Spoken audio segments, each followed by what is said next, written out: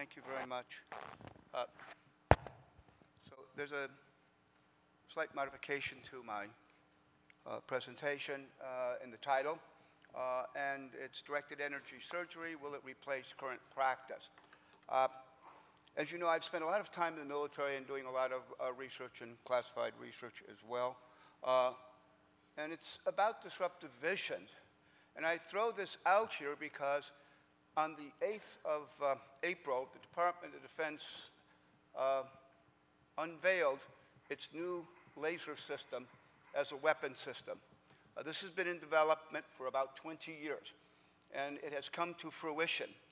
Many of the technologies that we have today owe their origins to the basic research that was done out of the Department of Defense.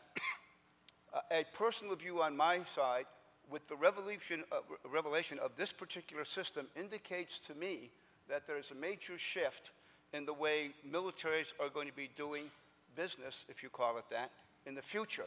And that's going to be by manipulating energy rather than using mechanical instruments. And this is just the beginning. On the diagnostic side, we've been using and improving our diagnostic energy-based systems, satellite-based systems that are allowed to send down various forms of energy, whether it be radar, near-infrared radar, lasers and so forth, and getting information that we can't even get when we're prowling around on the ground and seeing things, and also getting them from a larger vision. So this is going to be the theme of what I'm going to present to you as what the next generation might be in surgery 15, 20, or even 50 years from now.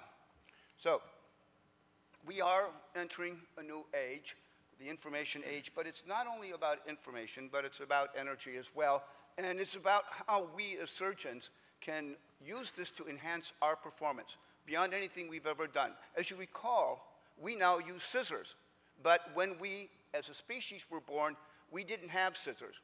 We had teeth and we had claws. And now we actually have scissors, and we also have other instruments that are moving forward. So looking at things like robots and lasers as something magical or different is not the case. It's just one more way for us to do things that our physical body is not capable of doing, seeing things that we can't do, can't normally see.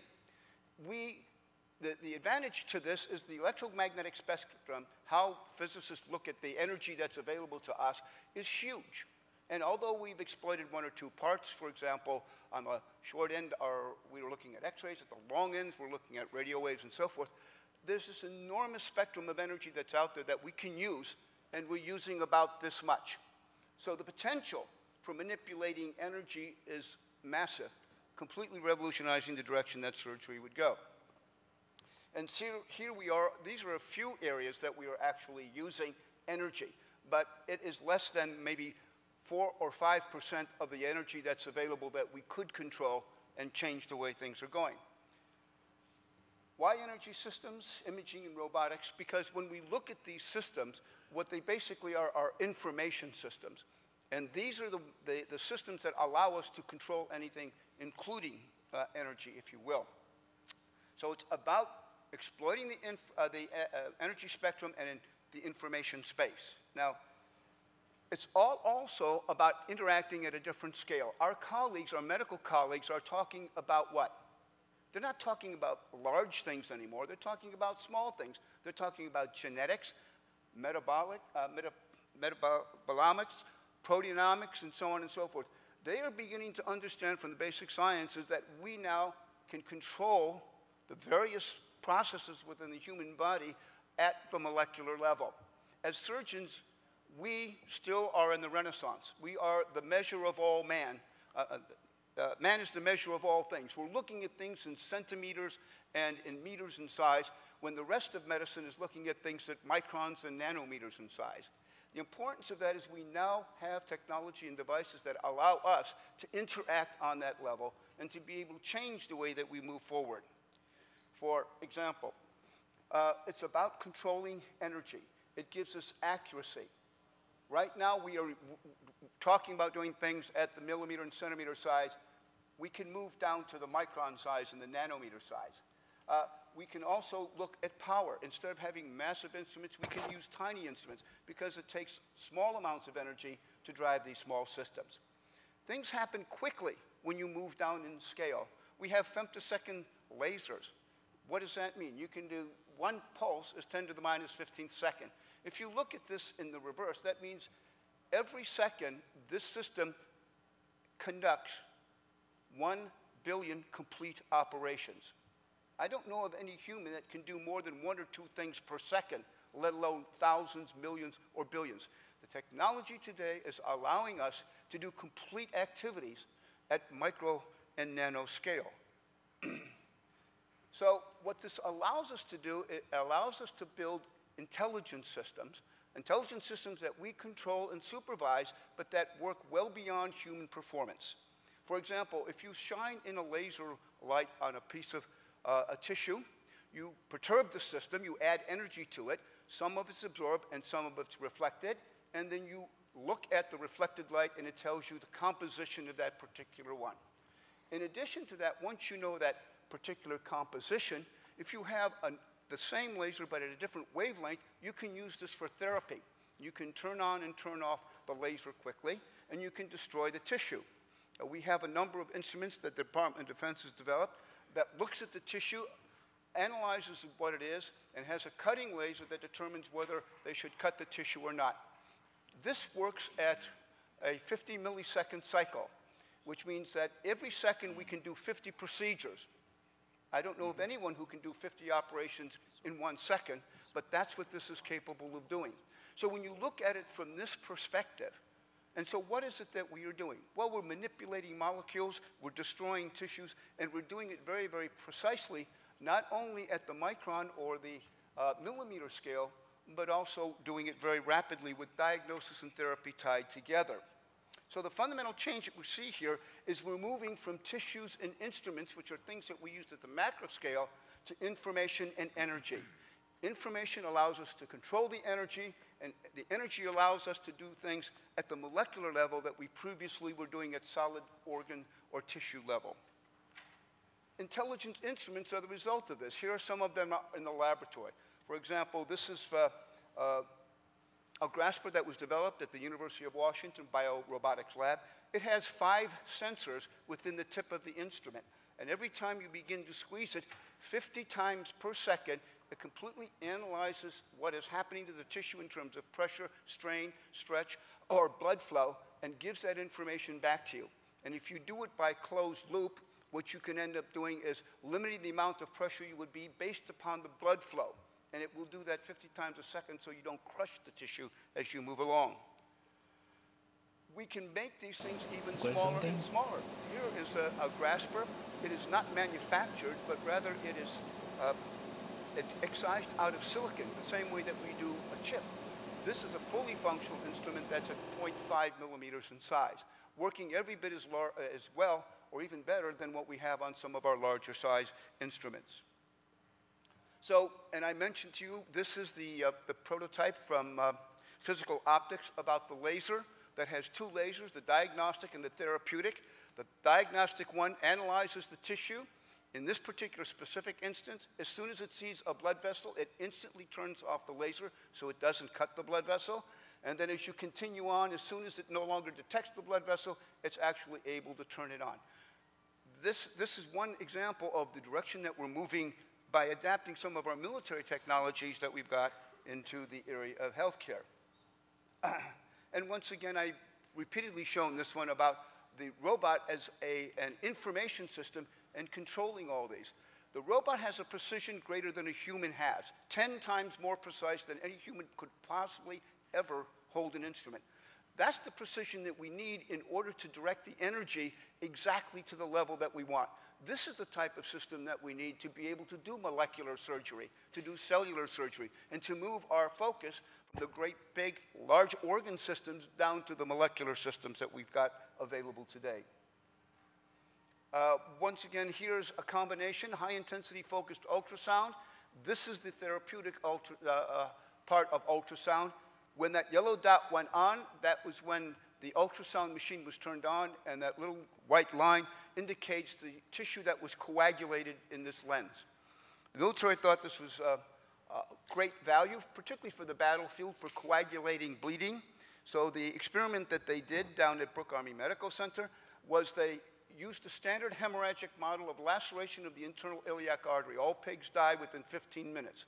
Here's the diagnostic ultrasound, and you can see now that that internal iliac is lacerated. But this has HIFU, high-intensity focused ultrasound, as part of it as well, pressing the button in exactly the area where the bleeding was. When you tool the ultrasound back on, there's no more bleeding. This is all done non-invasively, not even percutaneously, but just directing the energy exactly where you want to and causing the effect that you would like to have. Just one example of what's out there in the laboratories and could potentially be the direction that we are going. Another area that I'm very keenly interested in, plasma medicine, which at the moment is mainly a surface phenomenon. Plasma, as in plasma physics, is what happens when lightning strikes. It energizes the air, if you will.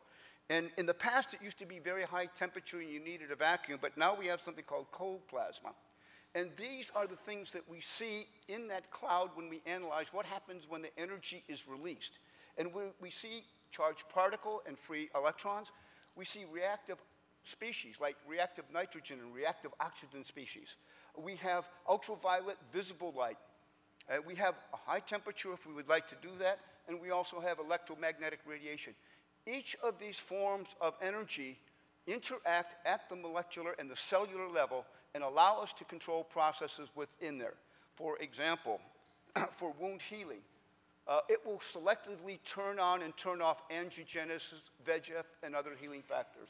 It will also be able to activate specific mechanisms like coagulation. And the result of this, and I'm not going through the list that we have here, it allows us to accelerate coagulation. It increases the rate at which wounds heal, and probably its most important effect is it kills every known biological agent. We have demonstrated this repeatedly, including on the antibiotic-resistant bacteria that were killing our soldiers over in Afghanistan. And it turns out it kills every single one of them with a small hand-portable instrument in 30 seconds. And if you replate these things, at least through 6 or 7 generations, they're not able to develop resistance. Very interesting, and it does not damage tissue. So we have a device now that is handheld portable that can stimulate wound healing and that can decrease or eliminate totally any chance of infection locally without any chance of them develop any resistance to them. Once again, these are things in the laboratory that the military is exploiting or exploring at this point in time that I think are going to point to a new direction in the future. Femtosecond lasers, I mentioned them, 10 to the minus 15th seconds per pulse. And what you end up doing is allowing you to make an incision in a cell, open the cells, and manipulate the individual organs. At the University of Dundee in Scotland, they focused this on the nucleus. We're able to make an incision in the nucleus and remove bad parts of genes and insert new parts of genes. So we have the opportunity now, instead of injecting people with viruses and hope that we change their genetic component, you as a surgeon may be able to sit down at a workstation not too much different than the ones that we have available. We'll have to relook at how we understand and how we do this. By that I mean, when you activate an energy system, it changes the protein and it changes the color of it, not the shape of it. I'm getting the time to close. Let me just show you a couple of quick examples and then we'll finish. Hyperspectral analysis, you're allowed to shine a laser light onto the udders of a cow and it automatically directs the positioning of the milking machine and automatically is able to milk them. In industry, 2.5 chickens per second are totally scanned completely, 2 rotations for 100 different biological agents to ensure the quality that there's no contamination. 2.5 seconds to do 100 different ones. And we've seen some of the applications in biophotonics in terms of Barrett's esophagus and photodynamic therapy. And low-level light therapy is another area that we're looking in. And for those of you who flew in here, terahertz imaging, which you go through in the airport as a scanner. They've just discovered that there is a way to manipulate that level of energy and use it for therapeutic programs as well. So in essence, there's a massive opportunity out there that we're just beginning to exploit, that we've never even looked at in the past, and it allows us to go down to the molecular one and work more integrally with our medical colleagues who are now doing all their discoveries at the molecular level, and radiosurgery and so forth. I'm going to take a minute of your time and talk to you about one of the most transforming types of technologies that are coming today. 3D printing. How many know what 3D printing is? Right. This may very well be more important than the internet. You can take a computer image of an object that you would like off of the internet, download it into your system, and be able to print that out. Here are some of the things that we've seen that are being done. Of course, most of you know about Tony Otala, who's using 3D printing to print kidneys for transplantation. Also that we can do is we can do it in commercial products. Nike, Adidas are allowing their shoes to be printed at home if you've got one of these 3D printers. The latest version now is about $2,500, and it looks like a microwave oven. And when you press the button, the objects would come out. So this is the direction that we're going. Once again, it's all about information flow and about the manipulating of materials and molecules at the molecular level, allowing us to do things that had never been possible before. So that is the pitch. I hope you all are inspired by a new direction that I think that we can take. It's going to take us 10 or 20 years. It's going to take a lot of work on a lot of people's, but once again, it's going to transform the way that surgery is going to be performed. Thank you.